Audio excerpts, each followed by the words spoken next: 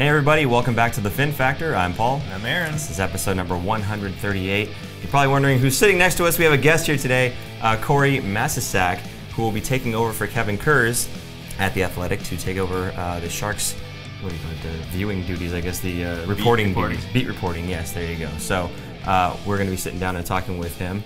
Super professional, by the way. We'll be talking with him, and I can't wait to jump into the interview, so let's go ahead and just do that. You ready to start the show? Ready. Let's do it.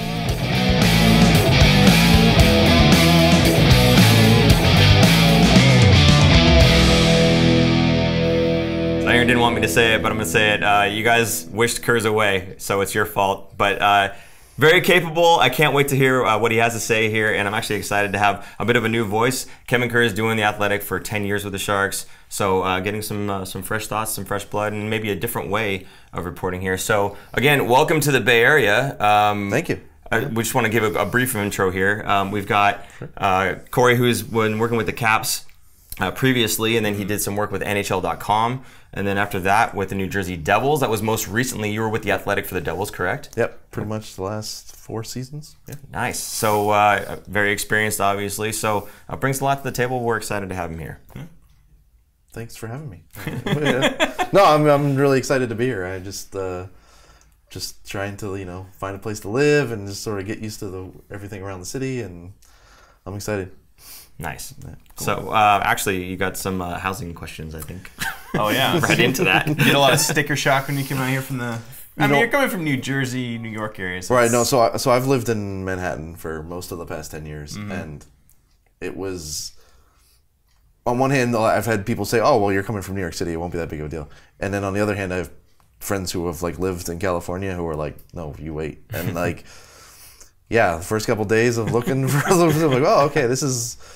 Yeah, I thought that looking for apartments in Manhattan was different, but it's a little different, yeah. Yeah, Manhattan, you get like a 1-bedroom that's smaller than here for probably $3,000-$4,000, and it's probably what it's like in San Francisco and San Jose. Yeah, there's definitely a little more, maybe a little more. Like the couple of places I've looked at have definitely been bigger than I think my first apartment in Manhattan when I had to move there when I was basically whatever, 27 years old or something. It was pretty small. Yeah. So, yeah. Yeah. I've been out there and visited a couple of times. One of my best friends, Brad, was up there for a while, and he was bunking up with another guy in a 1-bedroom apartment, and it was, I'm not kidding, about the size of this garage, maybe a little bit smaller, and that's with a bedroom and a kitchen and a family room. I'm sorry, this what? This studio? Sorry, studio. Okay. Studio.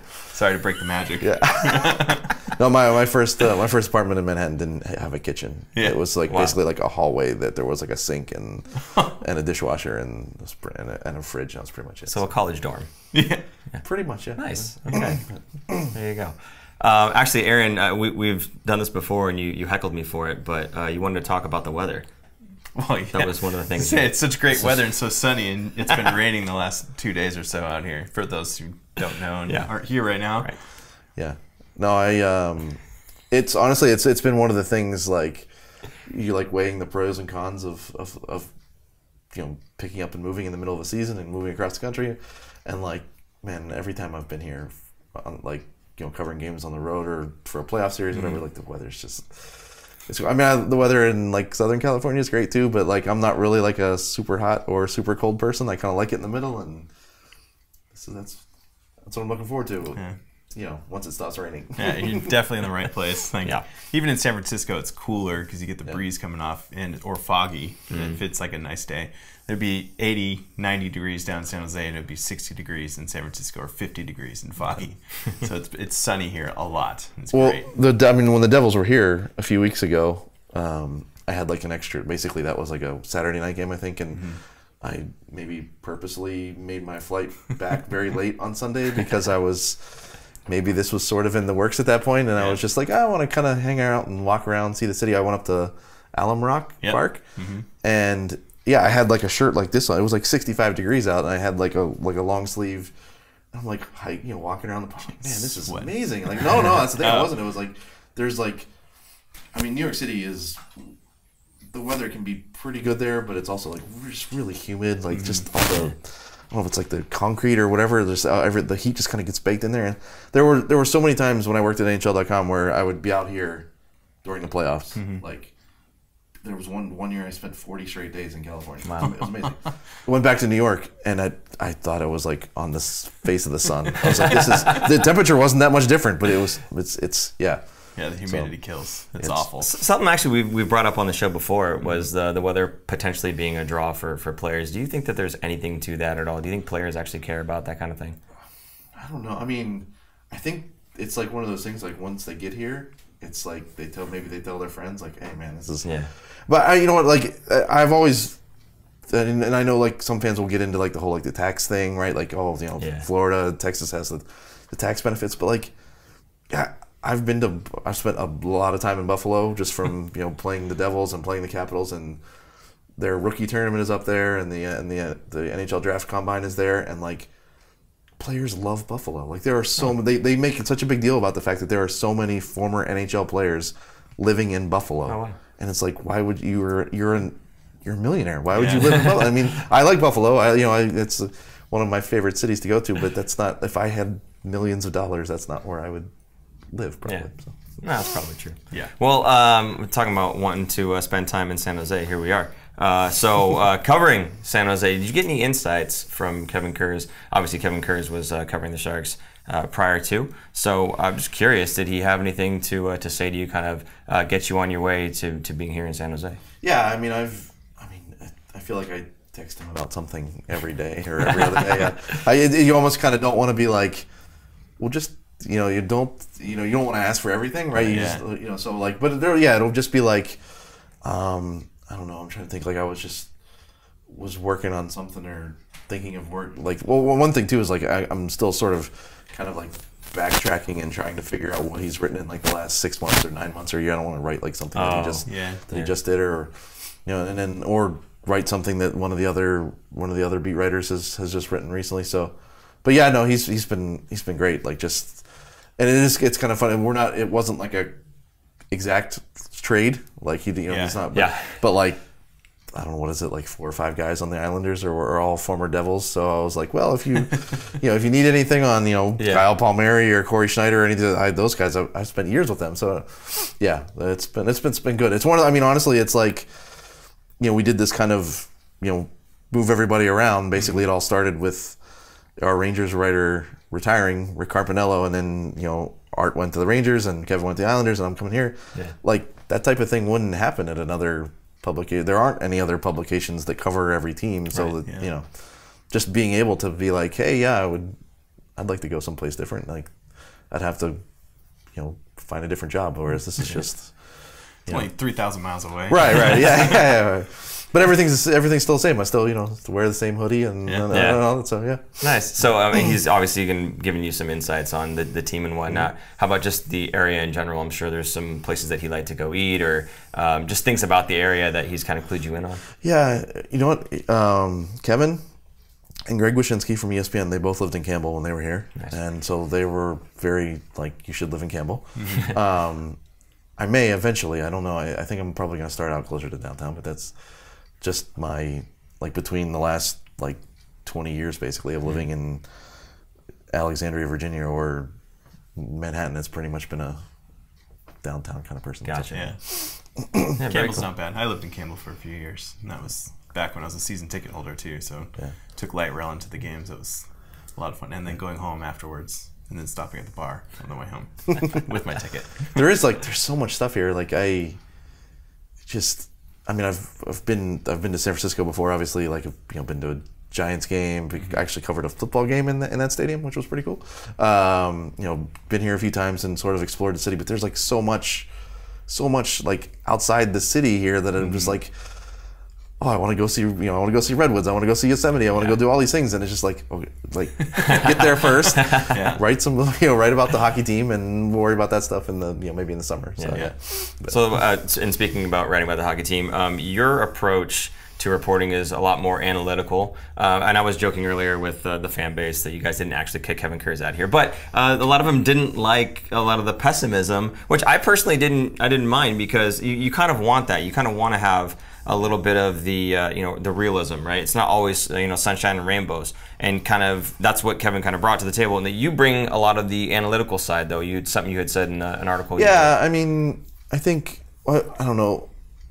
sometimes like Kevin's from Philly, like you know, I have other friends in the business who are also grew up in Philly, and that's like it's kind of like New York City in a way too, just the way that you sort of have this identity of like how he grew up reading all the people in Philly and listening to the radio stations in Philly. Mm-hmm. So that's you know, I've never really thought of him as being overly pessimistic. I just think of him as being like kind of, you know, he's not going to be afraid to, you know, tell you how it is. Tell you how it is. That's the right way. Yeah. So and honestly, I don't think I don't know. I feel like I get to the same point sometimes, but I don't know if it just doesn't come off as being as pessimistic. Maybe it doesn't. But I mean, I just think that, especially for us at the Athletic, I think that's sort of, you know, you're not, you know, if the team's bad, they're bad. Yeah. You know, and if they're, you know, if they're interesting, they're interesting, which is, you know, it's good. Like, I mean, a team can be bad and interesting, and then a team can be bad and not interesting. So that's, you know,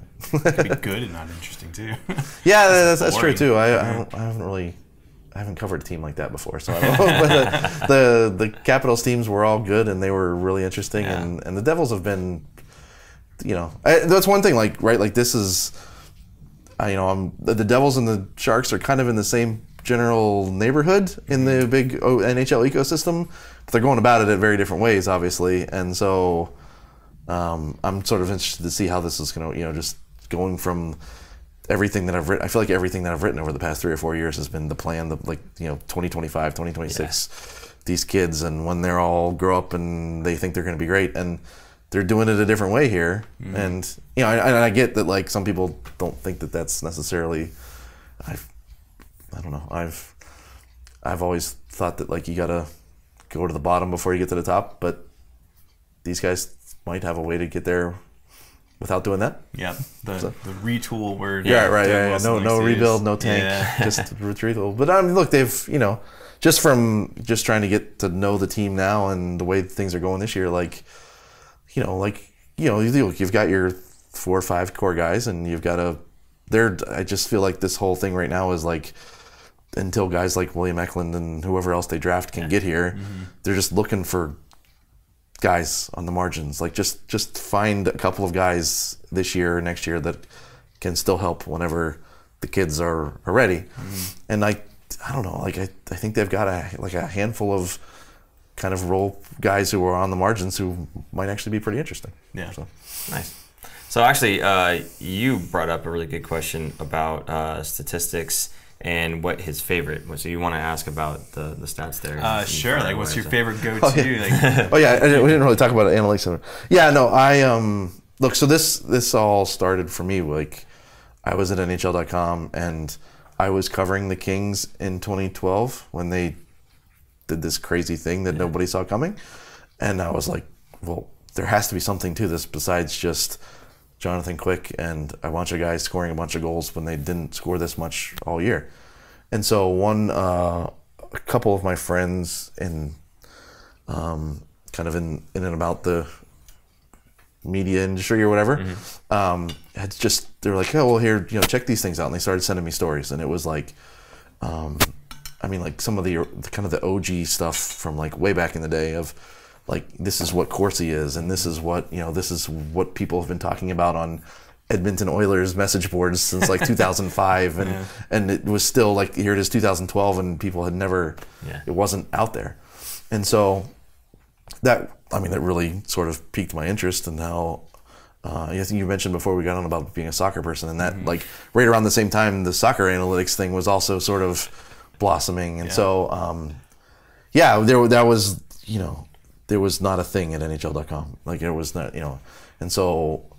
So you're kind of a pioneer in that. Well, you had to convince people, like, no, like, this stuff is good. Like, you have to, like, it doesn't tell the entire story. I don't know. I feel like, I think most of the battles have been fought or over at this point, but you still get it a little bit here and there, right? Like, team outshoots somebody 46-18 and loses 2-1, and people say, oh, well, that stuff doesn't matter.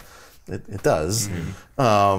So yeah, but I mean, it's been interesting to sort of watch it evolve. I don't think the hockey stuff has evolved as quickly as some of the other sports. I'm one of probably many hockey writers who are jealous of the amount of information that is available for, say, basketball writers. Okay. Like I love reading about the NBA because they have access to better public data than we do, and they're able to break down things in a little different ways. Like, you asked what my favorite stat. I rambled too much. Sorry. My favorite stat is not available yet. I want passing stats. Like, I want to be able to, I want to be able to just look at a game and figure out, who completed the most amount of passes, who completed passes in the dangerous areas, the outlet. We always, the defenseman who makes a good first pass. That, all these things that we've talked about for years and years and years. All of those arguments will have real data behind them once the tracking data comes online. When is that going to be? Oh boy! Because I don't know if I'm opening Pandora talks about that. By the way, at the All-Star game, they gave us a presentation. Yeah, I remember that one. Everything, and the All-Star game that was here, and that was now 3 years ago. Yeah, no, there was an All-Star game in Columbus in 2015 where there was also a demonstration about the tracking data. Whenever I was at NHL.com, I was kind of like a fly on the wall in some of those. Like, I was the nerd amongst the NHL writers who actually knew what all this stuff was, so they let me sit on the meetings with SAP. And that was the 2014-15 season. And so, there's been like a few things have happened. They've like switched companies a couple of times. They've switched the way that they want to do it. It's not, I get like, they're totally right that it's not as simple as basketball. Like basketball, you put a chip in the basketball and you put a chip in each jersey and less people. Like the biggest thing is like in hockey, even if you put a chip in, there was the jerseys and the sticks and the pucks. The puck is in the corner, like along the wall, and there's 4 guys there. Like, who has it, who doesn't have it. Like, some of that stuff was really hard to pick up. Well, I think one of the original problems was like line changes, but that was pretty easy to figure out eventually. And then like the pandemic happened, and like that just sort of got. There's been like a labor, well, they didn't have a labor dispute, but they almost they had like a CBA negotiation that. This thing just kind of always gets put on the back burner. Do you think this will be part of the CBA negotiations? Are players scared of having those advanced stats like affecting their contracts? It has been weird at times when there have been some players who have said something like that, and it's like, no, actually, like the good players, like their numbers are good, and and it's just another way to like, if anything, this is like another way to amplify how good your numbers are, or they're like every number is not. It's not every number is good or bad. I don't know. I don't think it would be like totally. There was always this fear, right, that there was like some like 3rd or 4th line guy who had great Corsi numbers and was suddenly going to be paid like $10 million a year or something, and that's just not. I think more. It's so much of it is like just these like little. Yeah, like you might give. Like Justin Williams should have gotten more money than he did. He was one of the like all-time greats at this stuff. That was actually fun. Like during the playoffs, the one year, actually just like sat down next to him in his stall and was like, "I want to talk to you about Corsi," and he was like, "I don't care about that, bleep." And I was like, "No. You're amazing. You have all the amazing numbers. I've been watching you for like 6 weeks now. I think I got it." And we just started talking about wall battles and how. He was just one of the best players on the earth at putting his stick in a puck battle and pulling it out and making a pass. Like there's like 3 different ways to like win, or many different ways to win a battle along the boards. But he was so good at just pulling the puck out of a scrum and then making another pass, and like just those little things led to more shots, right? Every little, the passes that Erik Karlsson makes, they lead to more shots. Like that's just so. Someday we'll be able to actually really, really quantify that beyond just the silly number that people don't like.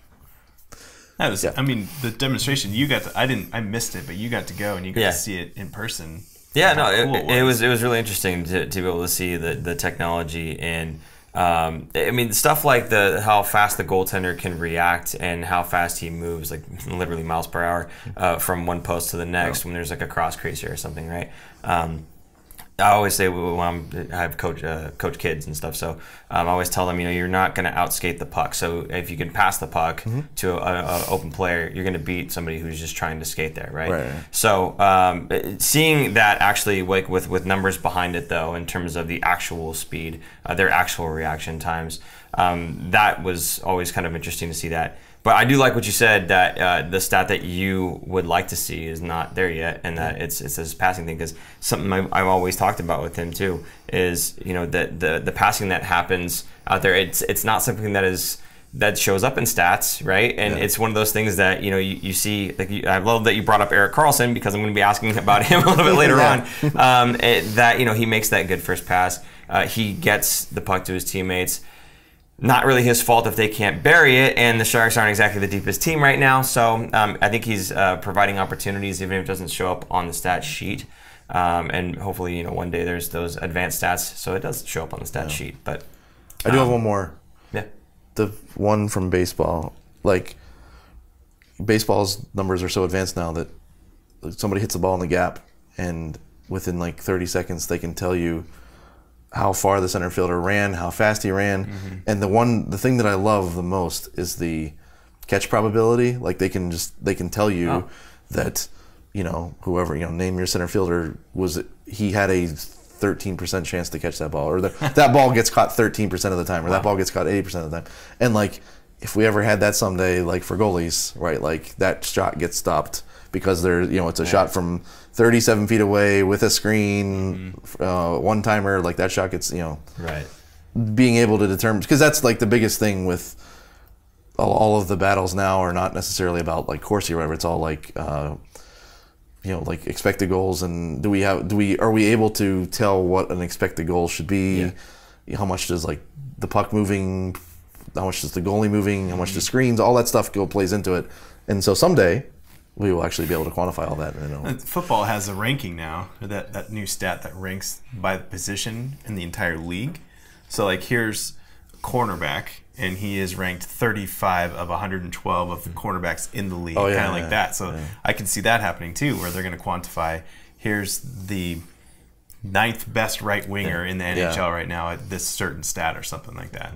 That could be good or bad for certain players, you know. But you brought up expected goals, and I'm curious, because what we talked about just now was like with passing and all that. For goaltending, and this is again something that we argue about all the time. For goaltending, is there a specific stat that you like to look at? I know expected goals against. My problem is with the word expected. I don't like that someone's trying to predict so much, but I mean, maybe that works for you. I don't know.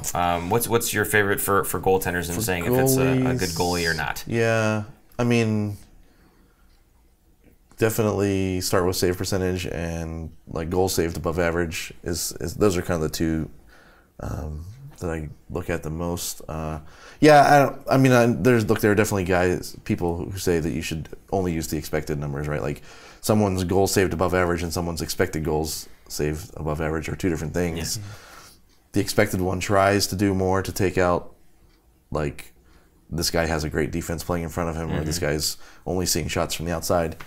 But yeah, I mean, like, some of that's, you're right. Like, I mean, it's all like, you try to just look at it all and just try to figure out, like, because sometimes it's a lot, right? And then other times you can sort of see, like, well, if this one specific stat says that, you know, just like name a third line player is better than Sidney Crosby or Connor McDavid, it's something. Well, it's like, okay, but that something might be off there. Yeah. But maybe it's just that stat drills down into something very specific, and it's good to know that's. But yeah, so. All right. Well, moving on from stats and whatnot, then I guess let's talk about the team in general. I know you just got here, but we're going to put you on the spot. So, looking at the Sharks thus far, whatever you've been able to consume, do you think that this is a playoff team? I mean, I know Aaron says they're on the bubble. I've got my own prediction, which I will share again with you after he speaks, because he hasn't heard it yet. But I'm just curious, your thoughts. Is this a playoff team? That's a good question. Let's put it this way. I think they have a better chance. I think they have a chance, right, in this division. That's a weird, coming from the, like, group of death from the past couple of years. There was actually, I think it was like the day that I found out I was getting the job, or the day before, day after, one of those days, I had just randomly looked at Dom's, like, playoff prediction thing, and, like, I think the Devils and the Sharks were within a point or two of each other, and the Sharks had a 36% chance to make it, and the Devils had a 14% chance. It was like, yeah, different division. Yeah. No, I mean, I think that, you know, I mean, obviously some of it is tied to the way the goaltending is played, and if James Reimer can play this way for as much of the season as possible, they're going to have a chance. I mean, I really do like the one thing that I've just sort of noticed, like they, you know, it's a pretty small sample. I've only seen a few games in person, and I'm sort of trying to get caught up. Part of the, like around the Christmas time is going to be I'm going to try to go back and watch like all the condensed games from the first part of the season, like just, but like they play hard.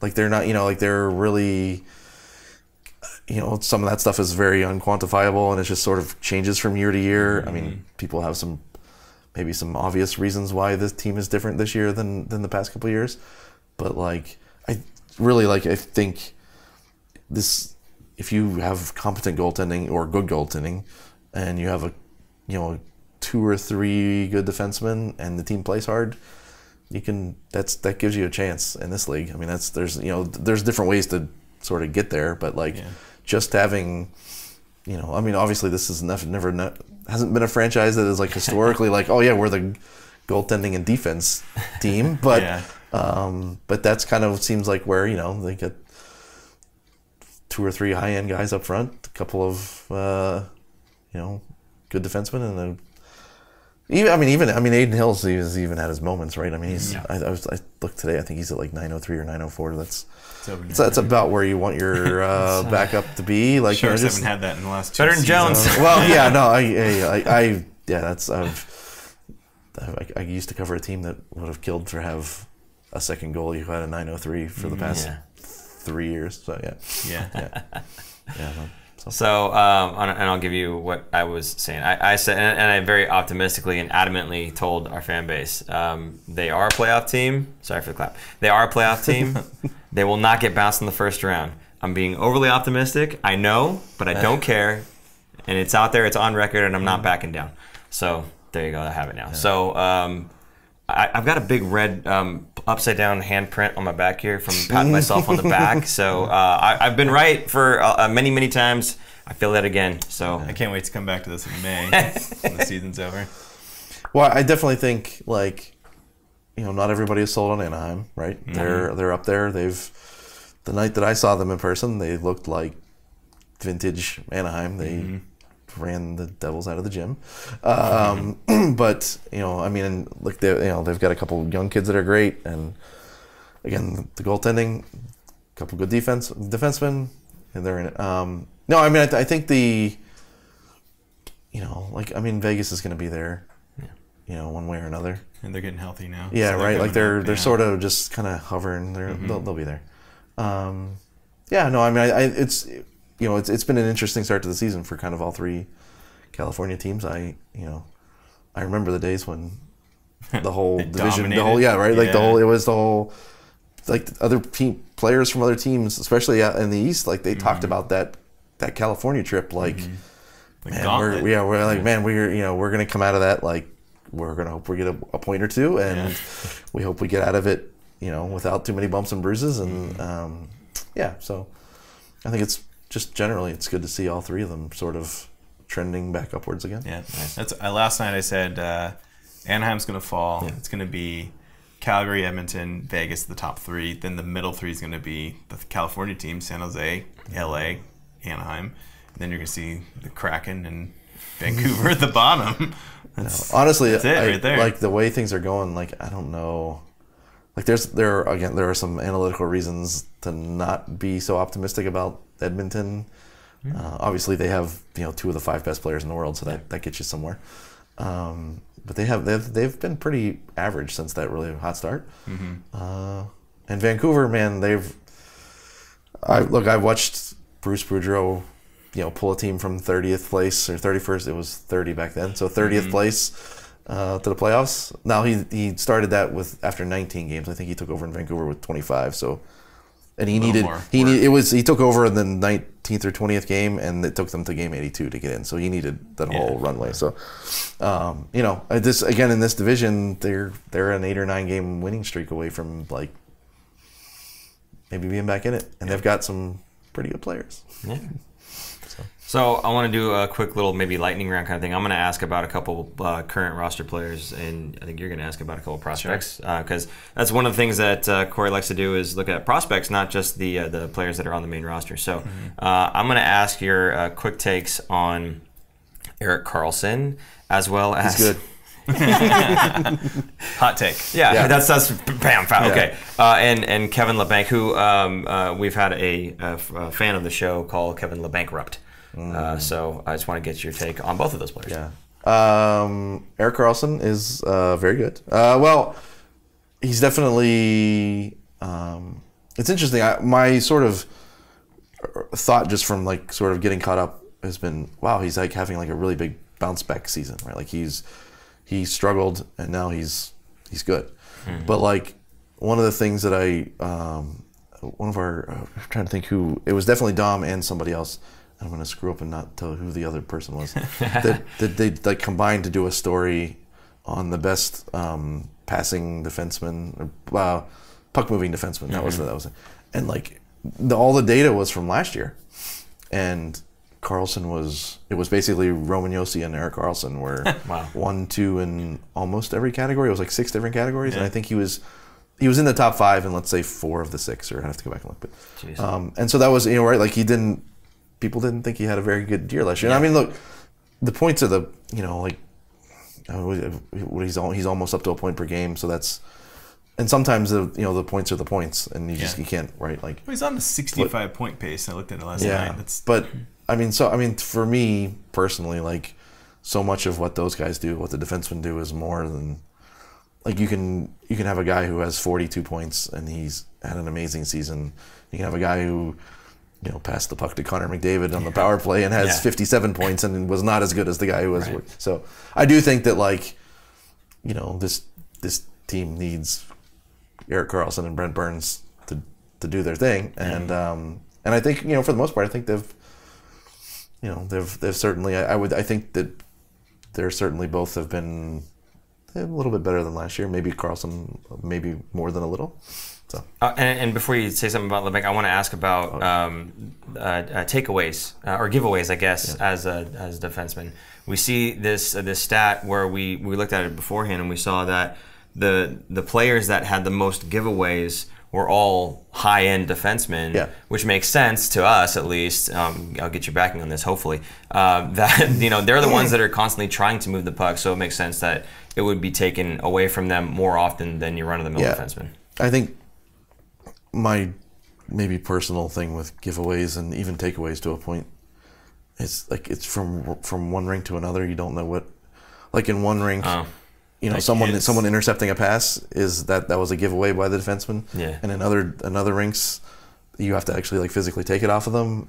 I mean, some of those like hits, giveaways, takeaways, those stats are all, I mean, they're counted by a human. Very subjective. Like, and you know, it's like someone watching the game from the press box says, "Hey, hit 65," or "Hey, take away 88," and like that's how those things get recorded. So there's still some. You know, it was really funny at the very beginning of the year. I mean, Jack Hughes is a guy who like is a takeaway machine. Like he's up there with McDavid and all those guys.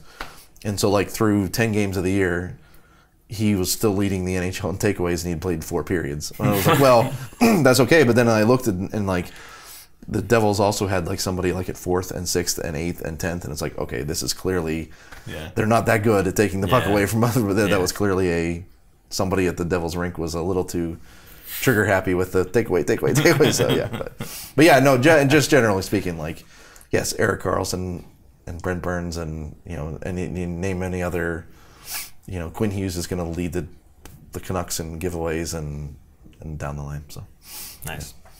What about Labanc? Oh, Kevin Labanc. Yes. Right. Yeah, Kevin Labanc.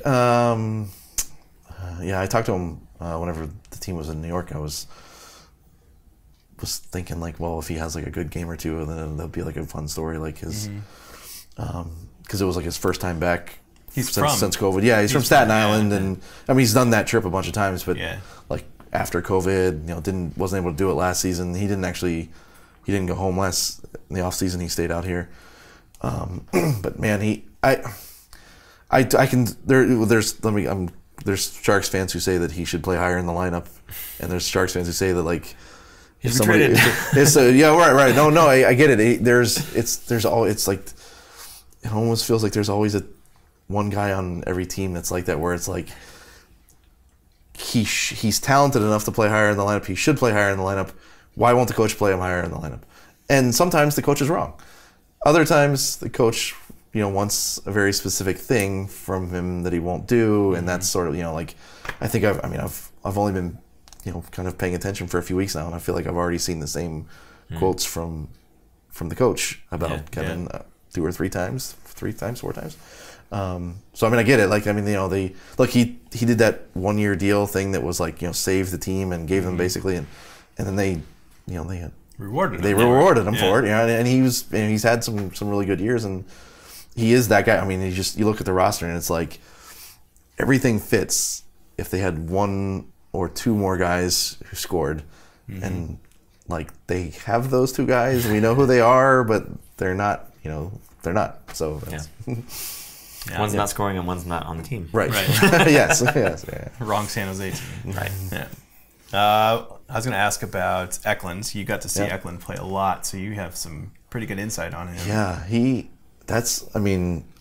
did this like story where I just like watched all of Alexander Holtz's shifts for like 23 or 24 games, and just, I mean, I don't know, like once or twice a game, it was just like, wow, wait, and so finally by the end of it, I was just like, I just messaged one of our 2 prospect guys, and I was like, this kid, like, he's amazing, right? And it's like, he was doing all these crazy things, and like, obviously he's like a year younger and hadn't even drafted it, and they were like, oh yeah, like he might go number 1. And there was like a period there, this was, in November, December, before anybody really had any of that figured out. And then the second half of last year, it was like, okay, Owen Power's going to go number 1. But there was this amount of time where there was like a couple reports where it was like, hey, Buffalo really likes William Eklund. He might go number 1. Yeah. And I think it would not surprise me at all. Like, this happens every year where like, okay, so so-and-so goes 5, so-and-so goes 6, so-and-so goes 7. It would also, William Eklund was probably number 3 on 4 or 5 of those teams' boards, but number 1 or number 2 was available for them. Yeah. So that's why they didn't take it. It was just, GMs love to tell you this stuff after the fact. They'll be like, oh yeah, well, we picked at number 8, and the guy who went at number 10, he was number 5 on our board. We really liked him, but the guy that went at number 8, he was number 4, so we took him. Yeah. So it certainly wouldn't shock me at all if Eklund was like number 2 or number 3 for other people. It sounded like he was number 2 for Buffalo. I was shocked that he fell to the shot. I was happy that I was screaming at the TV, don't screw this up, get Eklund. I can't believe he fell to number 7. That was just unreal. He does, look, he's got some things, right? He's small. That's, but there are lots of small, great players now. But he makes passes and makes plays that other guys just can't make. And that's, whether it's, this franchise had a guy who was huge who did that for a long time. Now maybe they'll have a guy who's small. He's just, I don't, and it's, we'll see. It's not like a slam dunk that he's going to be like a 10-time All-Star or, like where's his ceiling at? Is he like, if he just becomes a first-line player for a long time, that's good. If he's not like a quote-unquote franchise player, but he certainly has that potential. I'm expecting. I'm trying not to get my hopes too high on him. But it'd be like Logan Couture, Timo Meier, like a guy who's making an all-star game here and there, but not like an everyday superstar player that's in the league. Yeah. But he's going to be a very good player. But there's a chance that he could be a superstar player. Yeah. I think that's fair. I think like sometimes people get too caught up in like, okay, this is what this guy is going to be, and it's all of the things are like percentages. Yeah. Like every player drafted in the first round has like at least a 1% chance of being like an all-star or a franchise player. They do. Yeah. But some guy, Owen Power has like a 20% chance of being a franchise player or higher or whatever. So like, I mean, I think, amongst all the Sharks prospects, obviously his percentages are like franchise player, his is the highest, multi-time All-Star, his is the highest, first line player, all that stuff. So, yeah. All right, what do you think about Ryan Merkley, who's another prospect here? That wasn't really on the board. I just threw that out. You actually read my mind. I was going to say, after he's done talking about the next guy, I'm going to ask about Merkley. Yeah. Okay, go ahead. He was fascinating to me that year. Like, because there was so much noise, but no. Even now, there's always been this smoke around him, but there's never been like I would even go to people and be like, look, what does he do wrong? Like, are we talking like he just gets angry and he has like a bad temper? Are we talking like stuff that is like way off the board that you would just never want that around? And I still don't think there's been like any like definitive answers. I mean, look, we know he he definitely has some. I saw there was a play the other night where he smashed his stick into like 3 pieces like on the ice after a goal. Oh, wow. But some of that stuff that's fine. I mean, Chris Pronger used to like smash his stick over the goal after.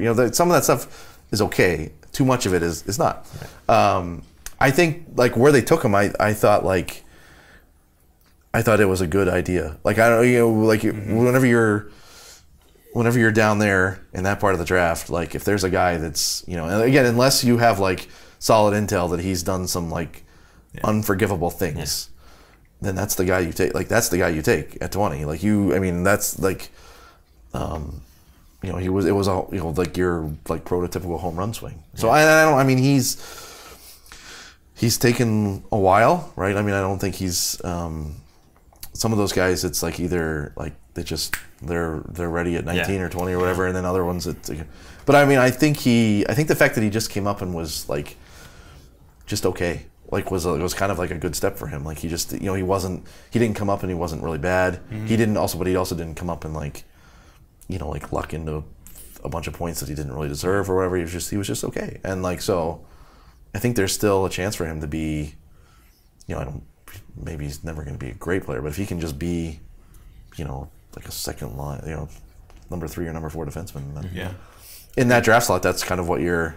It's weird. Like, you take that guy with the home run swing, and you think like this guy's either going to be an all-star or he's going to flame out at 21. Yeah. And maybe he just ends up being a double. It just maybe didn't hit it right. He just a good puck moving defenseman that's on the second power play, basically. Yeah.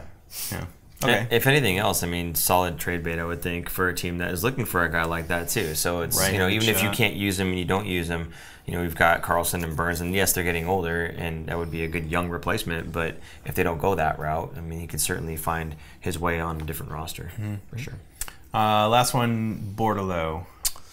Oh, I mean, the news just came out. I don't know if you saw it tonight. Yeah. He got COVID. Right. So he's missing again.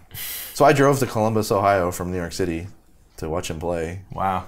He did not play. That was weird. Like, I like to do those trips. I like to go see these kids play when they're, because it's good. Like, first off, it's just fun going to like weird places to watch games, but also like you do like develop a relationship with them. Like, whenever you see them, like that was something that somebody taught me a long time ago. Like, just drive to, when I was covering the Caps in DC, someone was just like, just drive to Hershey. Those kids will like they will really be they're really happy to see you whenever they're that age. They won't be happy to see you whenever they're 25 or 30. But so anyway, like, was originally, I was gonna go see Michigan play. I can pretty much rattle off almost their entire schedule because I've been trying to figure out a weekend to go see Luke loaded Hughes. Right now. Yeah, well, right. So specifically Luke Hughes, like with the Devils. But then this job opportunity was sort of percolating, and I was like, well, I don't want to do too much travel while we're figuring this out. And then as soon as it was going to happen, it was like, oh, well, wait, like Thomas Bordeleau was on that team too, so that'll just 2 birds with 1 stone, right? So drove to Columbus. It was actually like I moved some stuff to part of the whole moving process. Anyway, dropped off some clothes and things with my parents on the way. But then I get there, and like, it was so weird because like he played against Minnesota the weekend before. He did media. They do, like, college hockey players basically do media 1 day a week. It was Tuesday night. I talked to Thomas. I talked to Luke. nothing, no red flags, no weird anything, and then show up on Friday night and he's not on the roster, and I'm like, what the heck's going on? And like, oh, they just like an hour ago they announced that he wasn't available, and so I was like, okay, so I was like, I started texting people like trying to find out what happened, and then someone from the Sharks said that he should be fine for this weekend, and then the Michigan coach after the game said he's just not he's unavailable. I don't want to go any further than that, but he'll be in Plymouth on Sunday. Mm-hmm. Okay, fine.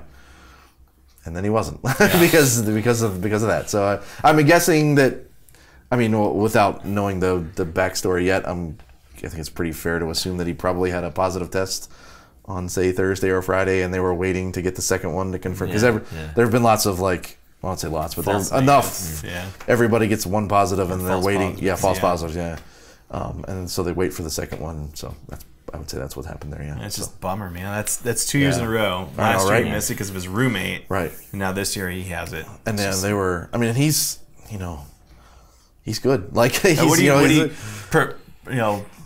he going to be on the roster next year? You think it'll be another 2 years, 3 years for the Sharks? I think. Obviously with college players, it's always kind of weird, just based on when they're going to sign. I think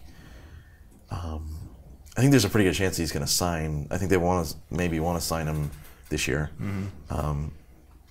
And then, I think if he signs, the other thing is with college players too. In this NHL season, one of the very small benefits from the weird scheduling with COVID has been there's all these games at the end of the year. Mm-hmm. Like it basically like same thing could happen with William Eklund where like their season's going to end before the NHL season. So you could bring him back. Maybe he just plays with the Barracuda to not mess with the but same deal. Like even if Michigan like runs just rolls through the NCAA tournament, which probably they are. Will. Yeah. Well, they are. I've referred to them as the Globetrotters a couple times because they are like when they have everybody there, it's insane. But like those teams, like the NCAA tournament is just a weird like they run into one goalie and they're done, right? It's just a one and done, and they're gonna play teams that have like a bunch of 24-year-olds anyway. So even if Michigan wins the national championship and he signs that night or the next morning, there's still gonna be games left for the Barracuda and for the Sharks. So. I think there's if he signs, I think he's got a pretty good chance to. He's certainly going to go to. We're certainly going to be writing about it at training camp about how like he's one of the guys who's going to have a chance to make the team out of camp. I think so. That's exciting. Nice. Yeah, it really is. We want to ask about one more prospect actually playing in the AHL right now, Evander Kane. Yeah, he's kind of a late bloomer. He's a little old. Yeah. He got his first point the other night. Did you see the picture? I did. Did you? That was awesome. Yeah. Did you see the picture? No. He took a picture with the team holding the puck up because he had his first AHL point. Yeah, that's right. He didn't play in the AHL before. Yeah. That was kind of cool. He was smiling. All the guys were smiling. The entire team around him. By all accounts, Roy Sommer is saying, that he doesn't have any problems with him. He showed up to practice on time. He's been a good teammate. The teammates are saying, he's been very helpful. I guess Adam Raska hadn't gotten a point, and he says, you're going to get a goal tonight, and he scored a goal, and so he was really happy about that. He kind of snapped at Sheng Peng a little bit there. Yeah. But, other than that, it seems like he's doing well in the AHL right now from a player personality standpoint, if you will. So, I don't know, I guess kind of your thoughts. I know you've been following this story, so just kind of give your thoughts in two ways. What should the Sharks do? What will the Sharks do? Just kind of your thoughts on that, maybe. Yeah, you're right. It feels like 30 to 40% of all the research I've been doing on what's been going on with the team has been consumed by, even just trying to make like a list of like here's all the. I'm sure Kevin just had like here's 6 graphs of all the backstory of everything that's happened over the past few years. Just, there are, it's like spider webs of things there. It's if it was just one or two things and they weren't, how do I put it? I don't know. It's hard to say. Like there are not. I would say like if they were one or two things and they weren't like the big things, they're like the I talk about like unforgivable things. There are things that should be just absolutely unforgivable. then I think there should be a way for a player to come back from those things if they're not unforgivable. His thing is like I feel like I haven't talked to him about it. I haven't talked to his agent about it yet. I haven't gotten into any of that yet. It just what I've heard from other people about how the players in the Sharks roster feel. I mean, look, to me one of the most telling things that have come from all this is that he said that he doesn't have any problems with his NHL teammates. Mm-hmm. He also says he hasn't talked to any of them, and they haven't talked to him. Like that doesn't compute. Like there's no. I mean, you would never. If your teammate was going through anything, whatever. Like if he was on trial for something, if he was, whatever. Like if you were good with your teammates, they would check in with you. They would text you. Like they would, and so like that's not. I mean, one of those things is not correct, and it's probably the one about the teammates being okay with him. So, I just from that little piece of, and then all of the other, just the whole body of work, I guess if you want to call it that. I don't think he will play for the Sharks again or should play for the Sharks again. I'm not saying, if there is another team out there that wants to give him a chance, I mean, it would have to be like a list of like, you have to do this and this and this and this and this, and maybe some of those things are already happening with the Barracuda, but like, I don't know, and like part of it is that like some of the things that he's been accused of are on the unforgivable list for me, but they're accusations, they're not proven charges, they're not, so there's still sort of a murky area there. So what do I think I think they're going to try to exhaust every avenue they can to trade him so that they don't have to buy him out. I think he's got a long way to go before he can play in the NHL again. His goal is to play this season in the NHL. Yeah. That's according to his agent, his statement. Yeah, I don't know. That's no. I mean, it's like I said, it's possible. I would be surprised if it was here. Yeah. Oh, well, I don't think. I don't think it's gonna be San Jose. I think he's done here. Yeah, but I think I'm in the same boat. I think he's done in San Jose in terms of the Sharks. I think he plays with the Barracuda on the games that he can. I guess he didn't want to travel for whatever reasons, which is fine. But I think he just kind of showcases that he can be a good teammate again. All that. I think the damage is done in San Jose in terms of the big club, though. Whether or not you can be friends with all the guys in the Barracuda, I think the Logan Couture and company, they're over it. I mean, right now that's the third team that he's burned. Third bridge that he's burned.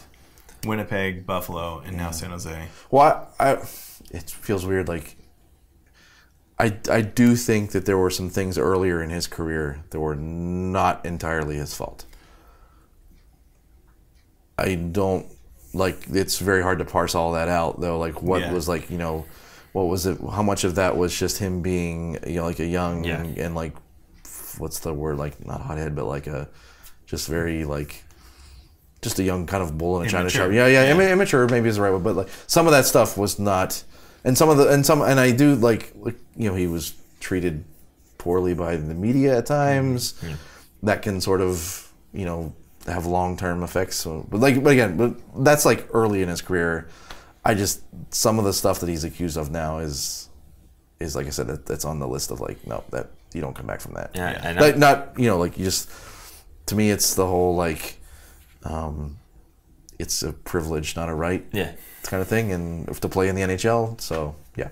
And I'm curious, and you don't have to answer it, but what would be what's your approach the first time you're going to speak with him? You ask him a question. How do you even approach that? Would you even know what question you would ask? I mean, how would you go about that? Yeah, that's a good question. Because I put myself in those shoes. Because I mean, every once in a while I get to ask them questions here and there. It was mostly over COVID with the Zoom calls and whatnot because I can't actually be there. But trying to think of what is it I can ask these guys that maybe they haven't already heard, and doesn't come off as come off the wrong way or whatever. So I have no idea if given that opportunity how I would approach that situation. So it's also curious. It's hard, like especially in this type of scenario where it's like, again, some of the stuff that he's accused of doing is like really, really heavy stuff. You know, I think you just have to like, well, first off, there's not going to be like I'm just going to like walk up to him in the locker room and say, hey, what's up? I'm sure it would have to be like, you have to like talk to the agent ahead of time, or you have to talk to the Sharks ahead of time, or both. And you just have to be like, look, I'm just going to be as straightforward and, I'm not trying to like, my questions are going to be down the middle, and you can say what you want to say about them, and you can feel how you want to feel about them. But, like this is like it's a very specific, well, not specific, it's just in these types of scenarios, it's like you have to stay down. You can't like try to like lead him in one direction or the other. That's just not, that doesn't, at least you shouldn't try to do it that way in this scenario. So I think we have to lighten the mood a little bit here. It's getting heavy. We used to do this thing with some of our interviewees where we had a story time. And it's been a while since we've done one. It's been a while since we've done interviews, really. So we're hoping that you have a nice story. Now, you said that I said beforehand, if you can't think of something, don't worry, we'll just not bother. But he said, I got something, and he said the word Vegas. So this should be good, guys. Go ahead and take it away for story time here. But the one story that I had that involved San Jose, I didn't want to tell it because that's okay. It involves Game 7. I wrote about it a little bit. I had another story about that day and the thing that I carried her. Anyway, so Vegas. Yeah, they moved the NHL awards to Vegas. They used to be in Toronto. I think my first year covering the league, it was in Toronto, and then my second year was in Vegas. So that was my first trip to Vegas. I'd never been there before, and it was, so first off, I went for 5 days, which was, that's the reaction I get every other time. There were a bunch of us, a bunch of hockey writers, and we all went for 5 days. We were like, we're doing it. We're doing the whole thing. Boy, like the fourth night, I think it was the fourth night, we were just like sitting at the table together, like, this was a mistake, guys. Next year, not so much. So long. But so the first time, I mean, the NHL was trying to do everything they could to like go Vegas, So I interviewed Alex Ovechkin in the Real World suite, where I had watched that season of the Real World and seen many things happen in that suite. That was a really cool night though. There was like, we interviewed him, but then there was like, it was just like a party there in that suite, and it was like Jerome. That was the first time I ever talked to Jerome McGinley, and who else? I think Jeremy Roenick was there, but there was like a half dozen. All these Hall of Famers. Yeah, it was just all these guys, all these like great players. They were all just there, like, because I think it was, it was going to be Alex's first MVP. Like he was like the kind of the runaway winner that year, and so so that was the first night, and then there was another night where. I shouldn't tell that part, but there was we were going to like. We're just trying to get into a club, and I'll say another member of the hockey media just started like shouting out like, I know so and so, and I know so and so. He said, I know Wayne Gretzky. The bouncer didn't say anything, so finally he said, I know, and he named like a very prominent player agent.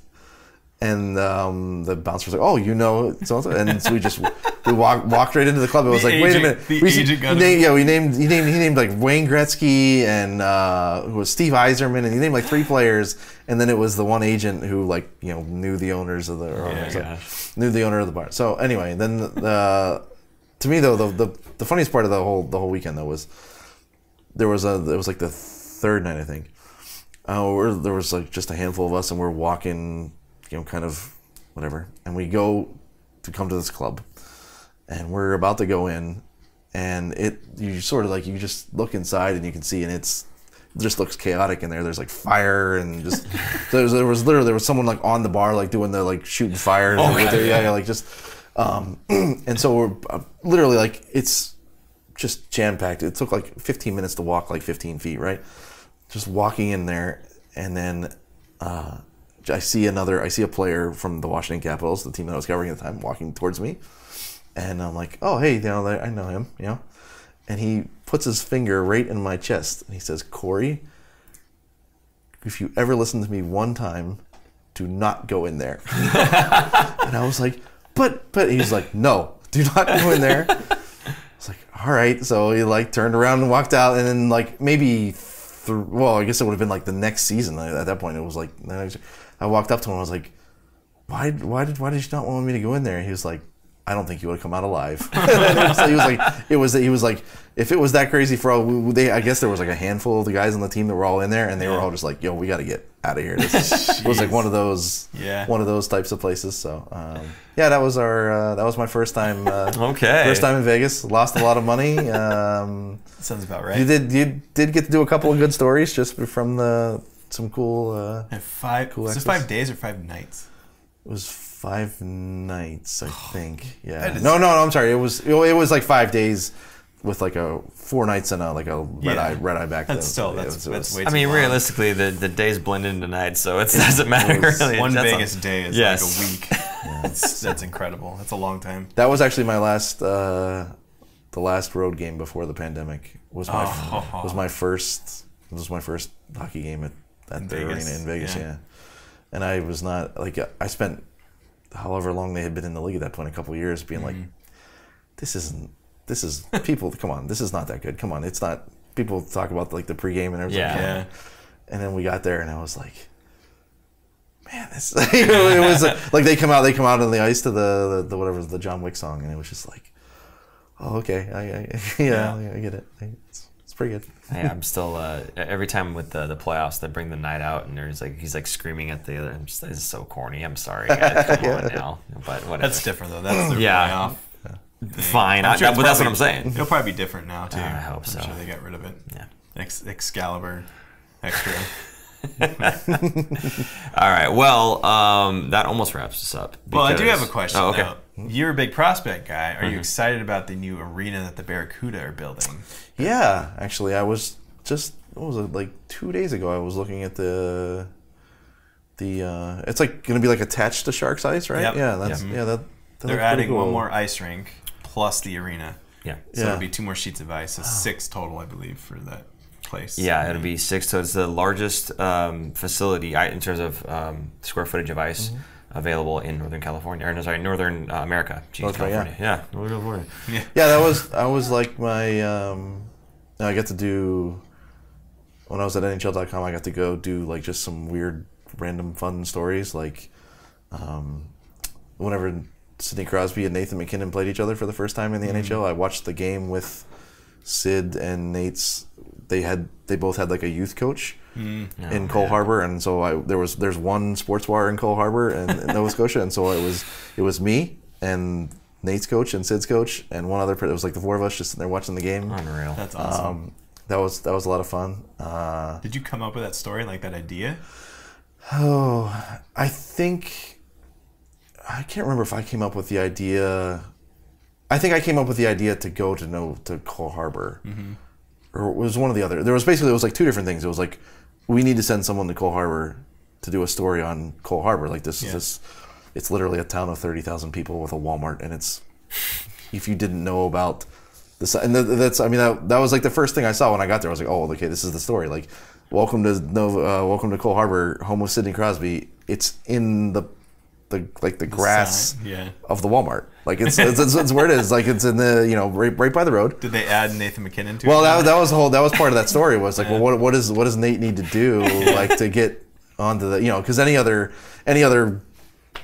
town in Canada, he's already number 1 pick. Like whatever, he's been like the runner-up MVP a couple times, but.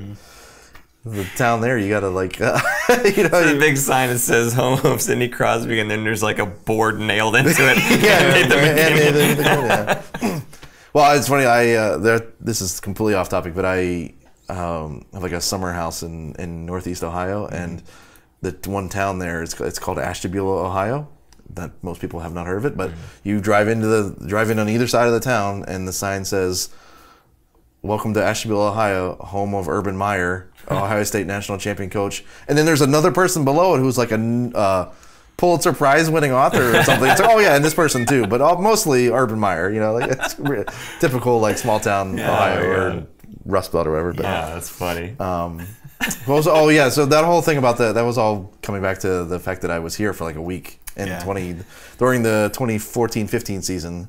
That was not my idea. Somebody just one of my bosses at NHL.com was like, "Hey, that was the year that there wasn't the outdoor game."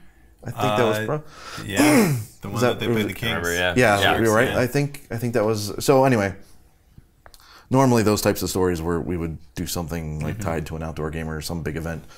So it was basically just they were like, "Hey, do you want to go to San Jose for a few days and write about the fact that they have like the biggest rec league in the country?" I was like, "Yes, absolutely, I do." Like I had just spent a couple weeks there, and the last previous spring, I was like, "Yes, I love it." So, yeah, that was it was a little weird at first. I got here, and I was like, "Okay, wait, do I just like start talking to random people like as they're?" And that's pretty much what I did. Like for 4 days, like I talked to the guy who worked for the Sharks, who like kind of he like played in it, but he also had like a hand in the scheduling and everything. Oh, Tyler. Yeah, Tyler, yeah. Yeah. Does he still do that? I think he's still doing. Okay. I don't play there anymore, but he was the guy. Yeah. So I talked to Tyler, and then it was just pretty much like they had.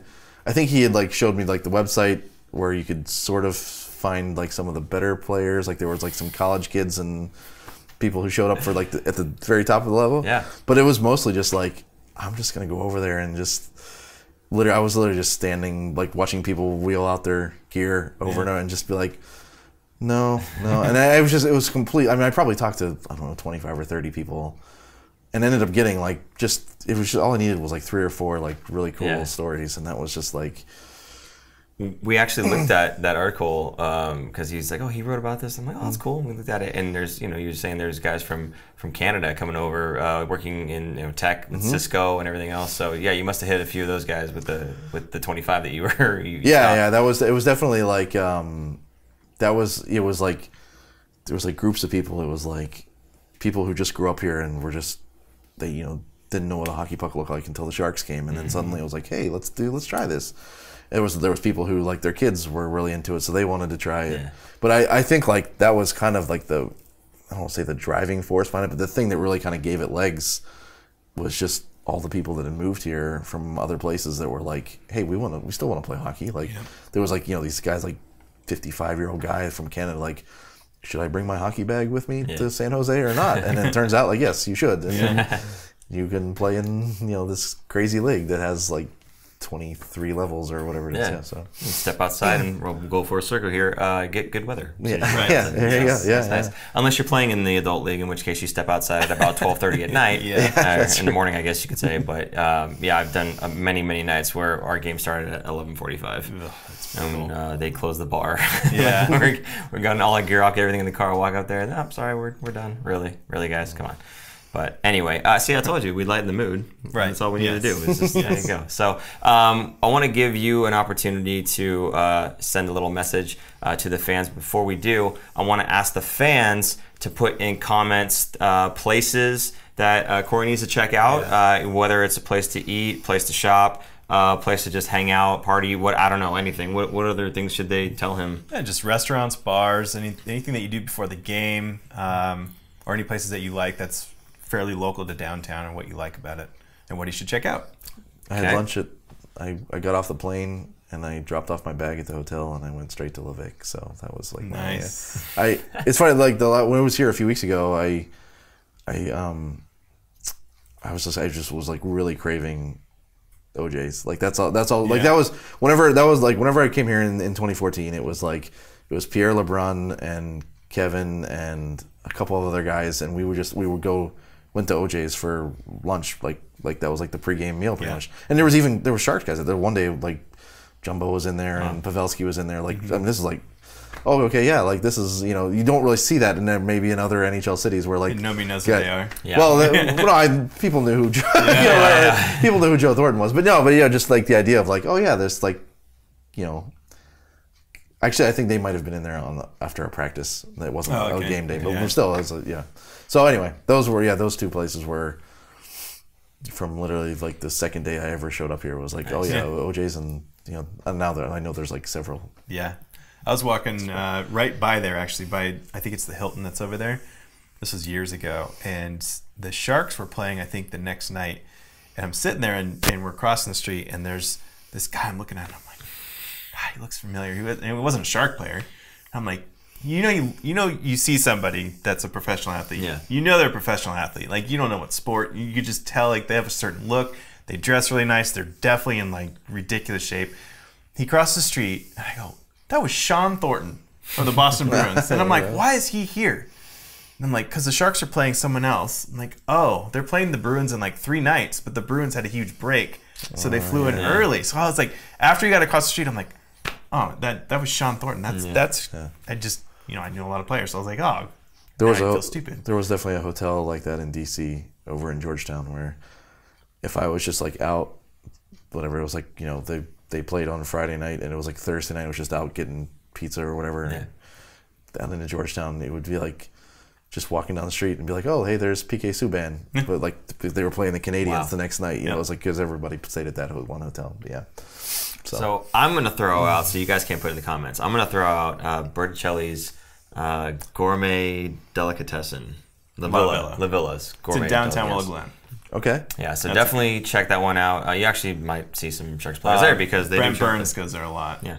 I've seen him jog by before as I was there. Ravioli, killer. Meatballs, killer. And then the Chris combo. You can't stay here without trying a Chris combo. So there you go. Okay, so again, put in the comments whatever you think he'd be interested in. So that's awesome. Go ahead and just if you have any message for them, let them know now. Yeah. Well, I mean, I'm really, I'm just really excited. Like this is. I tried to explain this to someone before. Like in this profession, you don't really get the opportunity to like leave a good job. Mm-hmm. Like you get a good job and you're like, oh, I got it, right? So like covering the Devils was a good job for me. Like it was just all these different factors, like where I was living and the team is like on the way up and all this. It was a good job. So like I just had never been in a position before where it was like, oh, I could leave this and go to another good job, like, and like I could actually like pick. And so, it was just like to me, like that's like, like I actually have the chance to like do something different, and it's going to be like just a different kind of challenge for me personally. Just like coming to a completely different place and starting over a little bit, right? But like just the whole, just from the times that I've been here before, like. I know there's been some writing about the attendance this year and some of the COVID related things or whatever, but like, man, even that game that the Devils played here a few weeks ago on Saturday night, like we had played, or they'd been to Anaheim and LA and here, and just the place it just popped. Like it was like, oh yeah, like this is like, it's like a Saturday night on like this is what a hockey crowd's supposed to be. And like those playoff games were just epic here. Like it was just, just crazy atmosphere, like just all that stuff. And like, I mean, I guess like some like old grizzled sports writers don't care about that stuff, but like, like I get it. Like, I mean, it's like the good atmosphere thing matters to me. Like I like having like, just, you just feel it like whenever you're there, wherever, like I lived in Charlotte for 1 year and it was like the Panthers went 15-1 and the whole city went from like not even caring about football to being like just everybody had a Cam Newton jersey on the Friday before the championship game, like just that kind of stuff. Like those are the things that like, I mean, I'm still like a sports fan, I'm a sports nut, right? Like wouldn't do this other. So like those are the types of things that like they kind of fuel me to want to do this. So like I'm excited. Yeah. So you covered the Capitals too during some of their epic runs. I feel like Washington is always. Back when the Sharks were good with Thornton and everyone, Washington was the East Coast version of the Sharks. Oh yeah, I heard that a lot. Right? Yeah, that was like whenever the two teams were like, they were the two most fun teams to watch in the league, right? Like they were, it was definitely like, and they were both trying to win. Like neither had won yet, and that was, it's weird that like that was the Sharks of the East or the Caps of the West. That was definitely like a thing. Those were fun teams. Sure. You've been to a bunch of playoff games for other teams and other arenas. Like, we always hear how the San Jose arena is pretty loud and boisterous. You were just talking about it. So I was curious, is there really a difference between playoff games in San Jose versus other places? Yeah, I mean, I think there are places like, I'm trying to think. Probably I've told people, yeah, that I did in 2010, the Canadians beat the Capitals, and then they beat the Penguins, and so I covered the Capitals thing just in DC, but then as maybe like a sign of things to come, NHL.com had asked me to go cover the second round for them too, because they didn't have enough writers at that point. And so like those 2 rounds, that was like a month basically. And like I've told people like the second round games in Montreal were louder than any. I've covered multiple Game 7s in the Stanley Cup Finals, and those second round games in Montreal were still the loudest, craziest games. I mean, Chicago's great. The new Pittsburgh arena is much like it sort of became better. It was like those games. I mean, I grew up going to games at the old Igloo, but it was never like, oh, this is one of the loudest, craziest arenas in the league. But yeah, of all the ones out here, San Jose was, the games in Anaheim when it was Anaheim versus LA. Those were fun because it was like 3,000 Kings fans in there, and it felt like just a crazy like soccer atmosphere. Yeah, like they were going back and forth to each other. But not like when those two teams played in LA. There wasn't 3,000 Ducks. So anyway, but yeah, no, I just yeah, no, that's San Jose. I mean, I'm trying to think of all the other what's pretty loud in Washington. Sorry, it's funny. I've only covered basically 2 playoff games in New Jersey. Like I started there in February of 2018, and they made the playoffs in 2018. And those 2 games against Tampa were, I mean, the place was amazing. It was like I'd never heard anything, And so you would talk to the players about it like a year or 2 later, and it was like, yeah, we want that. Like that's like those guys were just, they were like, oh my God, like that we need this place to be like that again. And like that's what you get whenever you actually get, if any team puts together 2 or 3 runs to the playoffs, and then just everything just sort of builds, and yeah. So yeah, it's awesome to hear that a lot from the Sharks players too, like of years past, saying that you guys actually do make a difference. Like how loud the building is, it does fuel us. So really interesting to hear that works everywhere apparently. Yeah. So awesome. Again, thank you so much for stopping by, Corey. You gave us a ton of your time, and we do appreciate it. Guys, if you are not subscribed to The Athletic, please check that out right now. For the cost of a lowly cup of coffee, you can get the content that not just from Corey, but from everybody that writes there. You mentioned Pierre LeBrun and Dom Lishinsky. Lishizin? Oh man, if I don't say it right, something. There's a guy there named Dom. I just call him Dom L. He's awesome too. So check him out. And of course, if you really did like Kevin Kurz and you feel bad for kicking him out, you can read his stuff for the Islanders as well. So there, again, it's open for all of the content for the Athletic. So definitely check that out. Certainly worth the price. I think is it still on sale? The subscription? Might be for Christmas. It might be for Christmas. Get it as a gift for someone else as well. Who knows? So anyway, I want to say again, thank you so much. We appreciate all your insights. Thanks for having me. Yeah. We'll have to do it again. Maybe later on the season when you've got a little more under your belt, and you can really give us back and say, you know what, I was really wrong about this. Because who knows, right? So anyway, all right, cool. Well, for Corey and for super producer Jason, I'm Paul. And I'm Aaron. And we will see you guys next week. Bye-bye. Bye. Thanks for tuning in. If you like this episode, check out our other content, especially interviews. You can interact with us directly through social media at The Fin Factor and on Instagram at Fin Factor. And don't forget to join our live streams on YouTube. Visit our website at thefinfactor.com, where you'll find all of our episodes as videos or podcasts. You'll also find our exclusive merchandise to help support our show.